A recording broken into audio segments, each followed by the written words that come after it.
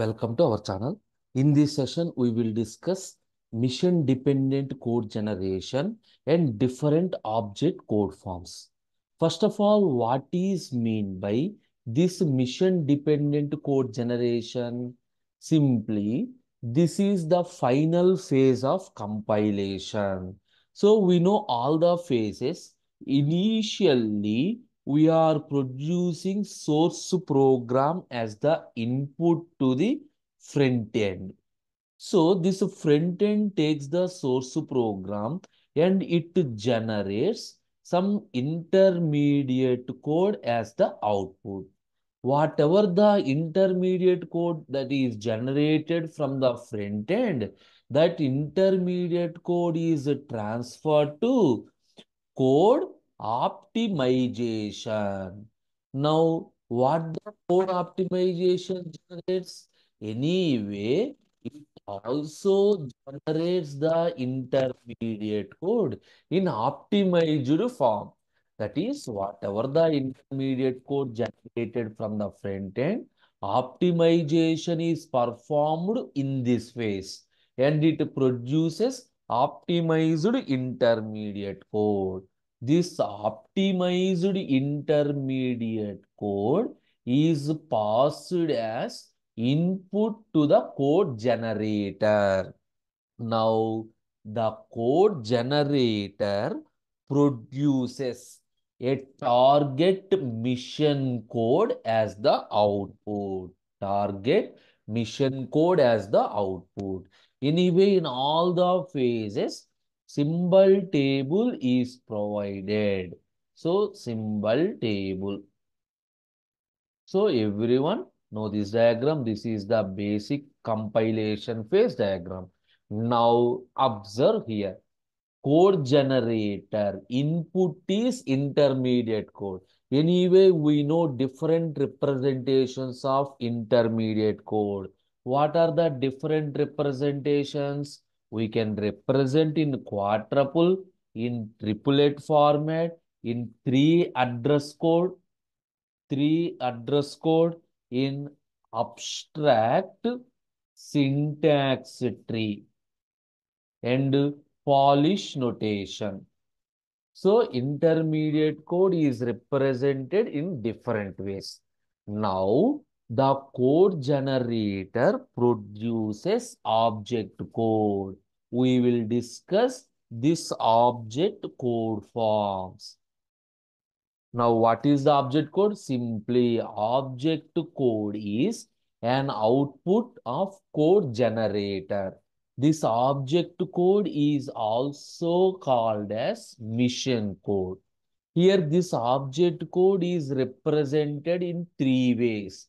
Like intermediate code is represented in three different notations.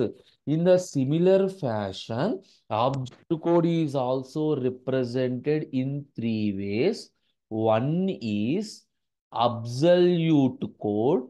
Second one is relocatable mission code. Third one is assembler code. Okay. Now, we will discuss one by one in detail. First coming to absolute code. So very simple. Absolute code is simply it contains. Absolute code is also a mission code. This code consists of this absolute code consists of reference to actual addresses within program address space. Each and every program have some address. This absolute code contains reference to the actual addresses. Simply, whatever the code that is generated, the code is placed. Understand?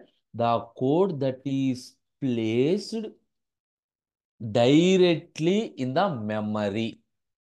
Whatever the object code or absolute code that is generated code is directly placed inside the memory.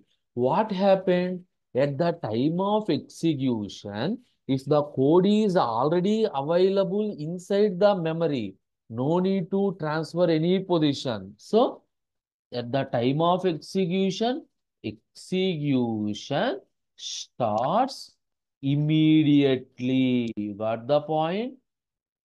So directly the code is placed inside the memory. That is the reason instead of transfer to any different location, directly the code is there. So execution starts immediately. So that means the execution speed is very fast.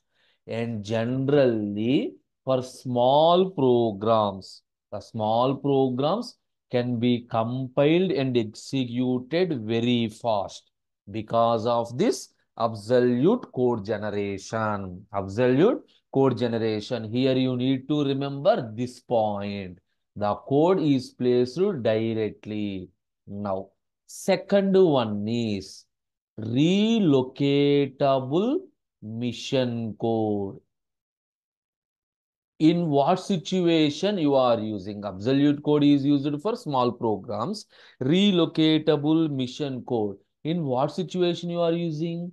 Suppose your program is divided into different subprograms. Different subprograms. Each subprogram is compiled separately. For example, my program is divided into three subprograms. Subprogram 1, program 2, program 3. Each subprogram is compiled separately. So after compilation of each subprogram separately, and each subprogram produces one output. Finally, this set of relocatable object modules, whatever it is generated, all these subprograms object modules can be linked together, linked together and loaded for execution, loaded for execution by the using linker loader available in system. Now you understand in what situation? So producing relocatable mission code as the output. Main purpose is it allows the subprograms to be compiled separately. After that, these program compiled object modules are linked together and then loaded for execution by using linker and by using linker loader. Now, what is the advantage? The advantage is this one. The advantage is compiling subroutines, that is subprogram separately. And if you want, you can call the already compiled subprograms. If you want, you can use already some existing object codes are there. You can club with this object codes. Everything is happened. That is the advantage of relocatable. Third one is assembler code. Third one is assembler code. Here, what is the output? Assembly language program as the output. The assembly language program as the output. The advantage is it makes the code easier.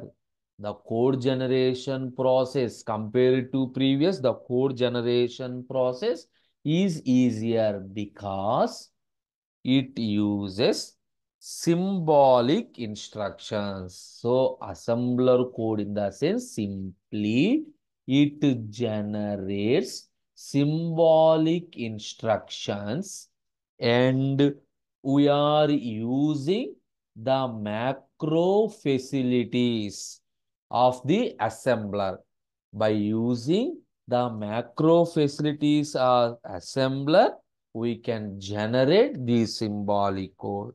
But general thing is Generating this assembler code as the output makes the process is slower.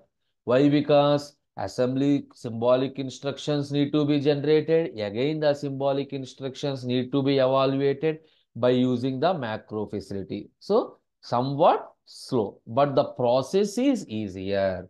These are the different object code forms. In the simple things, if the program is very small, and if you want to execute fast, we are moving into absolute code. Why?